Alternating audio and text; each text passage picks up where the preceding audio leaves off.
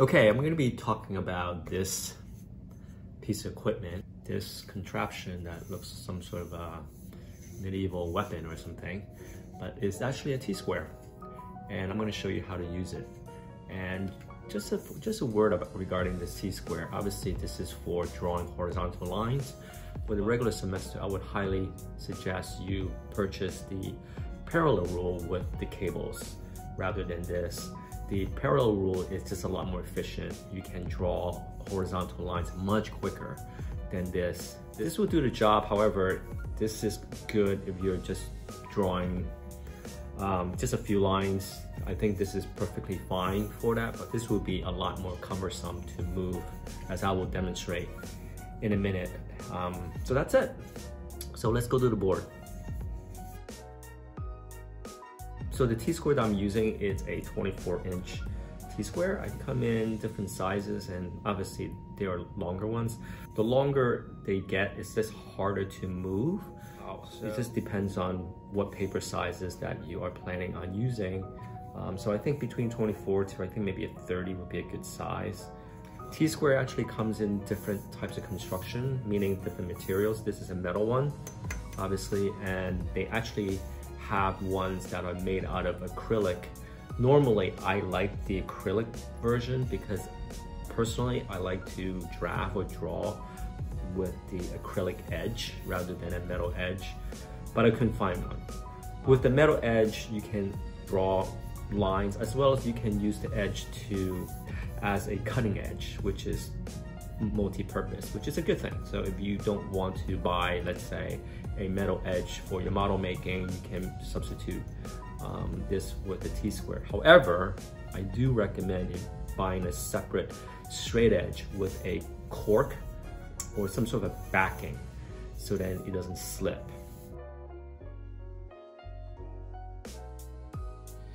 Okay, I'm going to show you guys how to draw some lines using a T-square. T-square is comprised of two components. This part is called the blade. This is where you actually draw your lines. And then this part is called the stock or the head. So what I have right now is I have a piece of tracing paper mounted onto a board. Actually, there is a piece of Borco underneath this piece of tracing paper. This Borco is essentially a vinyl. It kind of protects the board, and also, more importantly, it just makes the drawing experience much better, and you are less prone to breaking your leads. So I'm just using a regular mechanical pencil.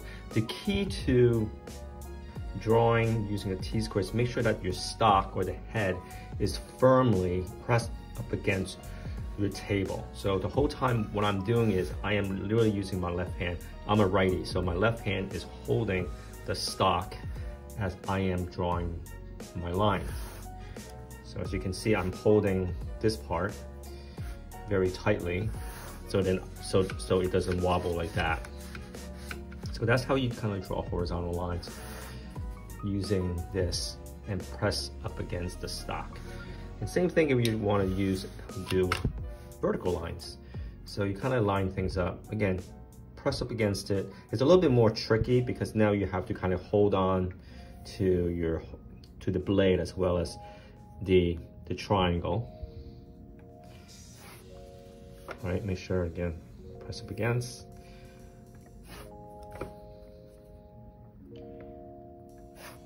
Right, so that's pretty much it. So you just have to be more careful of using a T-square because you almost always have to check every time you do a line that the stock is pressed firmly up against the table. And versus a parallel rule that has cables, it's automatically, you can just glide up and down. But of course, this is a lot more economical and you can take this with you. Or one more thing regarding T-square or just drawing a horizontal line. Just like in a parallel rule, you don't draw the bottom or using the bottom of the blade, you always use the top of the blade. And regarding the placement of the paper, you want the blade to be parallel to the edge of the paper, meaning the bottom edge of the paper. There's a separate video where I show you how to set up a piece of paper So you can go to that video and take a look at that. Well, that's it.